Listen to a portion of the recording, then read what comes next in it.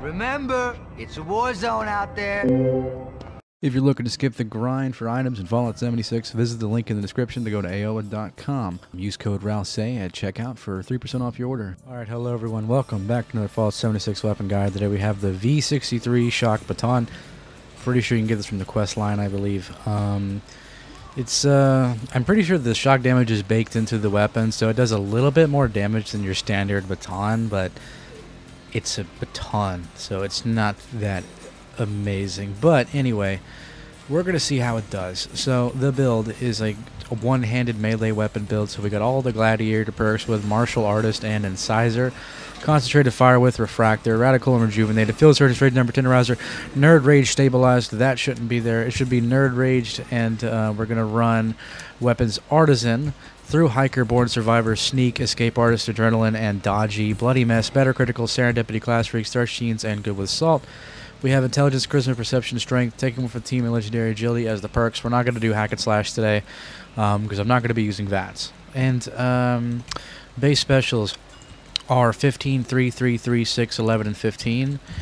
And my mutations, the one that matter, is adrenal reaction and twisted muscles. But here's a little scroll through all the mutations. And I am wearing some unyielding AP Refresh Sentinels for Scout Armor. That should just about cover everything. Let's go see how it does. Alright, and we're here at West Tech with the V-63 shock baton. I'm going to sneak around just a little bit, but I'm also going to sprint and do some power attacks to see the damage it can do. But let's get to it.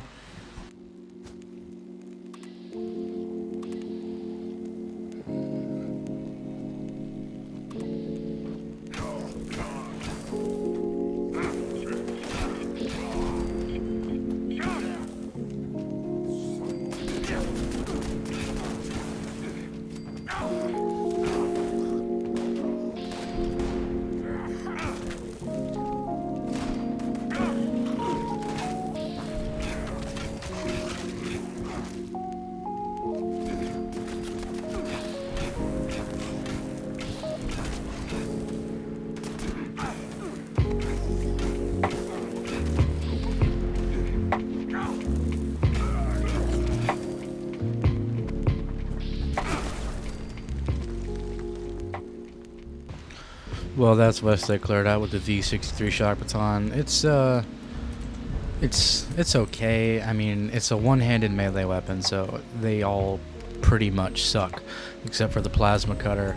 The damage isn't too terrible, but a plasma cutter will do much better than this thing, especially because you can re-roll the plasma cutter. This thing cannot be re-rolled, so that's pretty shitty. But let's head inside. And we're inside of West Tech with the shock baton. Let's keep shocking people, and I'm going to sneak around a little bit more, but let's do it.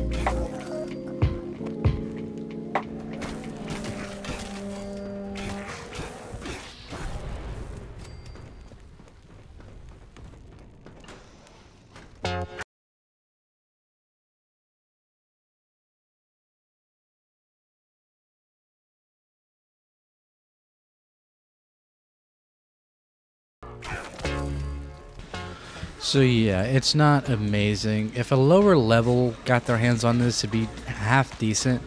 But I don't know what they're thinking about putting limb damage on there. That's just stupid. Completely useless fucking legendary.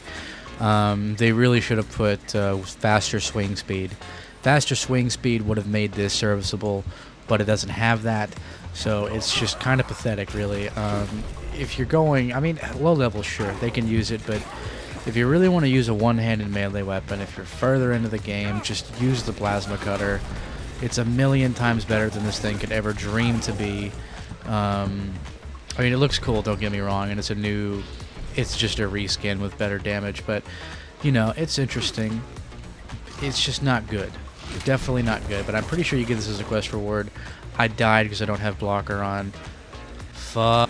Okay, I died because blocker, can't put it on here. I'm just gonna say, yeah, weapon's pretty garbage.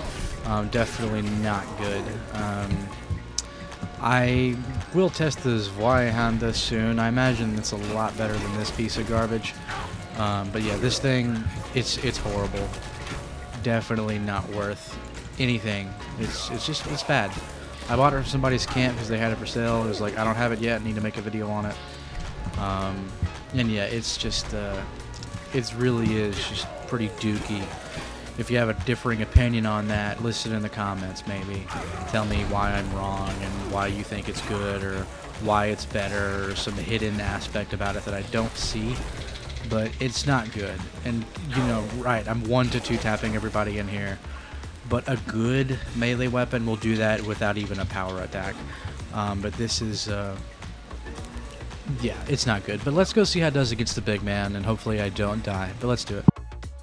Alright, and we're here at Swallowman's Pond with the shock baton. Don't have high hopes for it. I'm not even full bloody, but I don't think I'm going to need to. I'm not going to do that. If he hits me a couple times, I'll die, and he will hit me because it's a melee weapon that won't kill him in like 3 hits. Probably take like 5 or 6, I would say. I'm going to run up and try to... Oh, he's already pissed off. I'm going to try to get a power attack on him, but I probably won't be able to hit it. 1, 2... Shit. And look at that. Completely stopped me because I don't have blocker on because it's a gladiator build. So maybe you could take off gladiator, but I'm just going to say... Weapon is dog shit.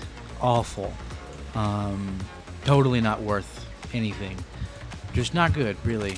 We're going to try this again. If I die again, we're going to end the video off, and just, this will be the first time ever in my history of these videos where I couldn't kill the behemoth with it because I kept dying. I mean, I'm sure you could if you just kept taking stim packs and weren't bloodied, but no, I'm not going to do that, and I don't want to go through all that bullshit to make this garbage weapon seem any better than it really is. It's pretty bad. See, look, he's already back hitting me like it's Mortal Kombat or something. So I'm just going to jump around, try to get him. We're trying. Oh, he's stomping me, staggering me. He blocked that one. He's going to die this time, I feel it. If I could stop swimming and being staggered. Fucking poorly designed game. Look at that. And he's done. Yeah, okay. So this thing is a piece of shit. Horrible. Yeah, I wouldn't wipe my ass with this. Pretty bad. So, that's the shock baton. I don't like it. I don't mean to be negative, but yeah, it's pretty awful. But yeah, guys, peace out. Thank you so much for watching, and don't keep your eyes peeled for this thing, because it's a turd. Its better use would be as a fucking dildo. Alright, peace out.